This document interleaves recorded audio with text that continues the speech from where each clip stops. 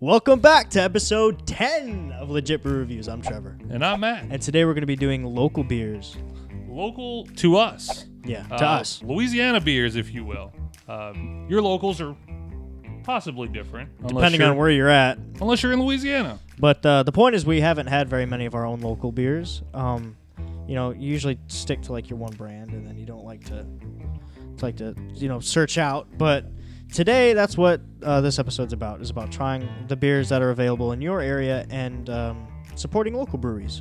Yeah, and I mean, and when you kind of go on that search, you go on that little hunt, you find how many cities around you, or just cities that you may not even have known have breweries in them, are actually brewing beer. Yeah. So I mean, that's a cool thing too, and we decided to go with the choices. We had endless choices. We have a lot of breweries around us. A lot of breweries. But we went with these three because they are in probably three of the biggest cities of Louisiana. Yeah, we have Great Raft out of Shreveport, Louisiana, which we've had.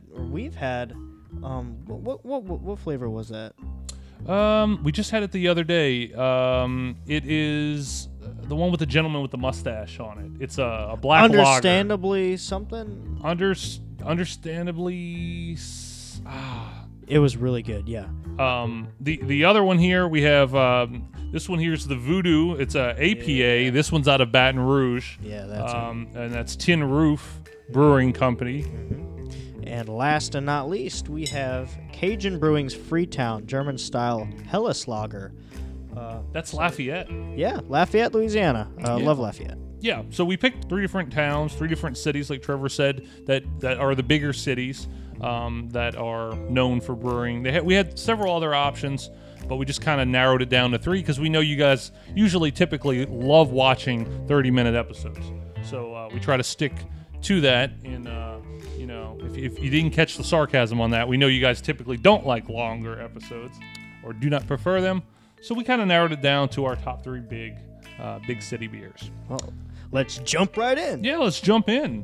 Which one first? You want I don't know. Why don't we go with Shreveport first, since we mentioned it first? Okay, sure. Yeah.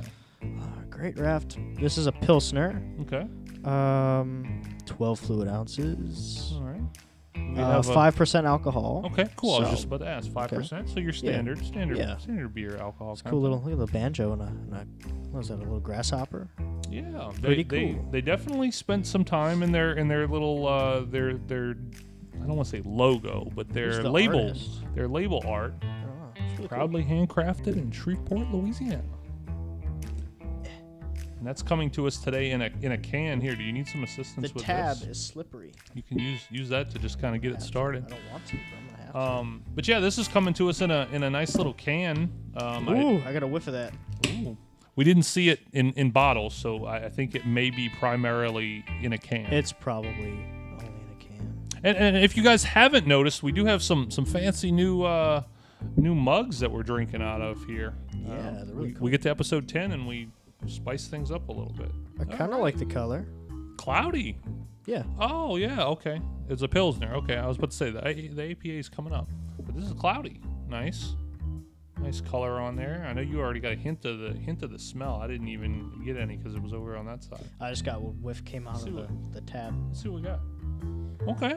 I smell the good citrusy smell. Yeah. A little bit of maybe a little bitter. Yeah, that smells super good. Yeah, I'm ready. There we go.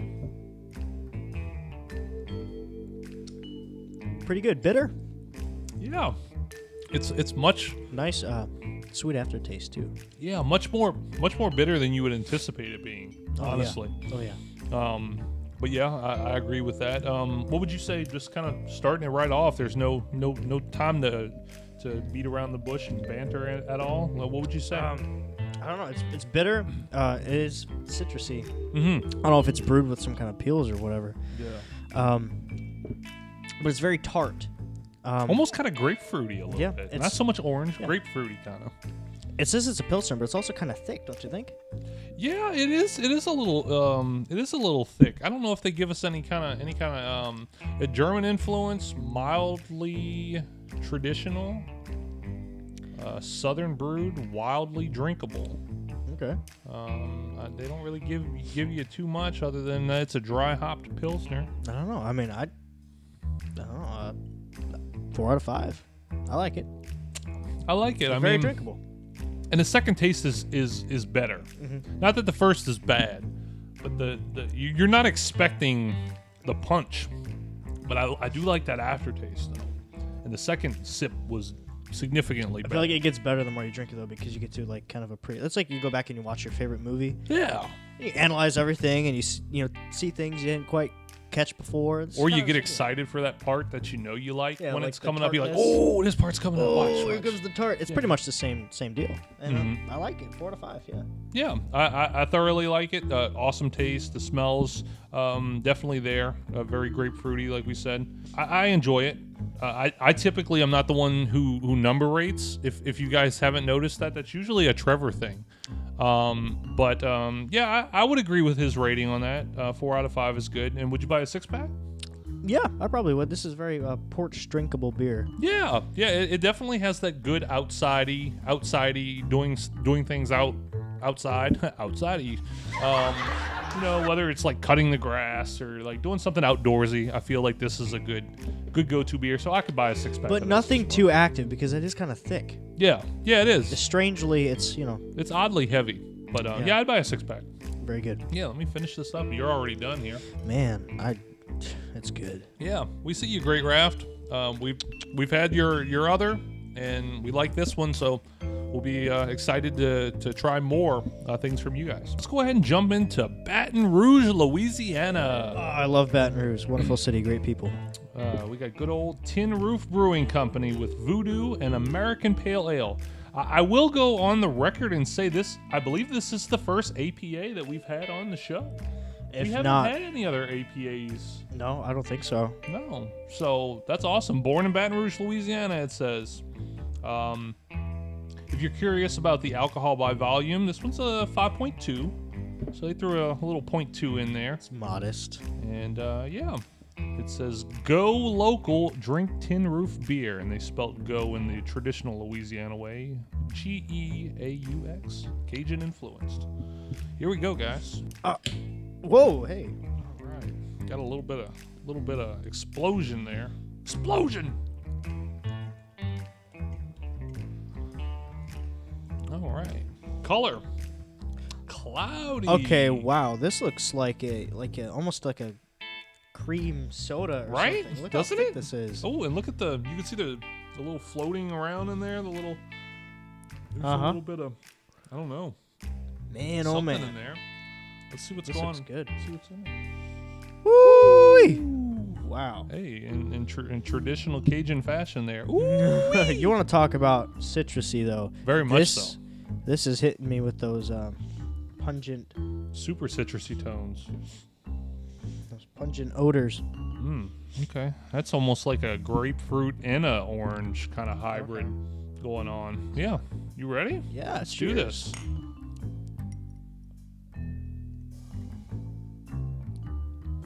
Whoa. Ooh. Yeah, that one's significantly more of a bitter taste. I don't know if I like this one. Yeah. In a weird way, it's almost like fermented orange juice. Yeah. I'll go ahead and start it off. I like the smell's nice. The smell's not bad. It definitely is bitter. Very surprisingly bitter. It's not bad though. I still don't want to, even if it's not something I kind of. I mean, just because we don't like it doesn't mean it's bad. Yeah, it's not bad because I feel like it might be a little bit too bitter for me. Yeah, same. But yeah, I probably wouldn't buy a 6-pack, unfortunately. Yeah. No disrespect to Tin Roof. Yeah, what do you think? I mean, it's like you said, it's not bad. It's just not particularly what I like. It's really bitter. It's really citrusy. It's like, it's too sour. You know? Too, I don't know how many APAs I've natively had. I don't know if this is very true to an APA. Yeah, if it's typical. Or... Yeah, maybe this is what APA fans seek out and they go for. Because I don't know that I've had very many, if not this being my first. I don't know. Yeah. It's something we'll have to check out. Would you buy a 6-pack? No. No, passing on the 6-pack as well. I don't even really want to finish that glass. Here on Legit Brew Reviews, we natively don't waste beer, except for that scary domestics episode. If you haven't seen that, be sure to go back and watch that because that was a lot of fun. Yeah. We're down to our last beer of the episode already. Beer of the evening. Last beer of the episode. I think it's what is it? You. Oh, me. Yeah, because I opened that one. Yeah, my memory's terrible. And this is going to be the Cajun Brewing's Cajun Freetown German style Helles Lager. Yeah. Cajun Brewing from Lafayette, Louisiana. Oh, here's a color I like. Yeah. Okay.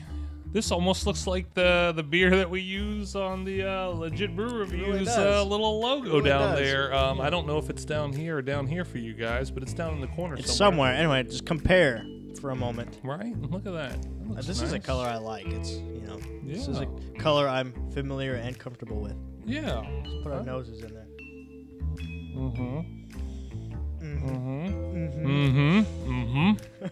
I can smell the fact that I am gonna like this one. I hope so. I really hope I do. I've never had a German style Helles Lager. Out of Lafayette, Louisiana. Cheers, guys. Oh yeah. Oh yeah. Thank you. Wow. There's a lot going on there. A lot of stuff going on here. Let's see what we got. Freetown is a crisp, clean, malty, golden lager with a touch of sweetness and a soft hint of subtle, spicy floral hops in the background. You gathered that? I've gathered it all.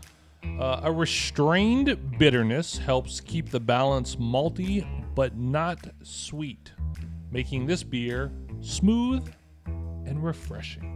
Named after a historic neighborhood in our hometown of Lafayette, Louisiana, Freetown is the perfect beer to pair with any dish.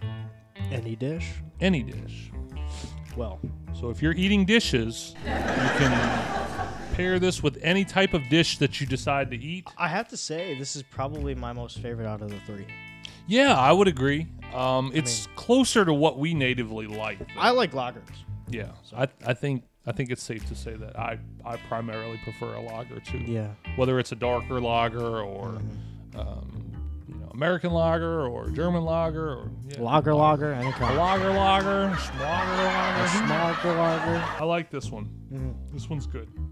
Color, taste, smell, everything. I gotta give it like a 4 out of 5. It's super good.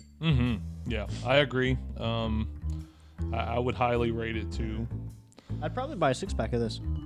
2. I could see comfortably buying a 6-pack of this, especially compared to any of the other ones. Even though I did like the Great Raft one. I did prefer that really one over the other one. And I would like to see other things from Tin Roof though. Yeah. I would like to try some other things. They have a bunch of other different styles and so that's something that we're just gonna have to look into. But yeah, guys, leave us some comments down below and let us know what you thought of the episode. Support local breweries.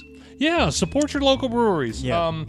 Leave in the comments and let us know some of the beers that you guys get to experience local wherever you live. And for our Louisiana people, let us know about other beers that and other local breweries. Yeah, or what is your favorite Louisiana beer if you're from Louisiana? What's something that you prefer locally brewed? Yeah, we always like to hear from other people. Next week we have our Belgian beer episode. Yeah, that's gonna be a lot of fun. Super fun. Just to kind of position for next week, we will not be having to end the season. We will not be having a viewer beer of the week, and the reason being is because these Belgian beers are very high in alcohol content. Yeah. We won't go into the high We'll wait till next week for that, but they are much higher, and we're drinking 3 of them. So sorry, but we can't. We're not gonna do a viewer beer of the week as well because we don't know where we'll be on the totem pole of toasted by the end of that episode. I liked that. The totem pole of toasted. Yeah, totem pole of toasted. I just made that up. Copyright. Yeah, TM trademark. But until next week, guys. I'm Matt. I'm Trevor. And we'll be drinking with you. Take care, guys. See you later. This one is good. It's almost like little remnants of honey in there. Oh, there's honey in there. Oh bother. Oh, bother. There's honey in the beer, Piglet. Booze and alcoholic.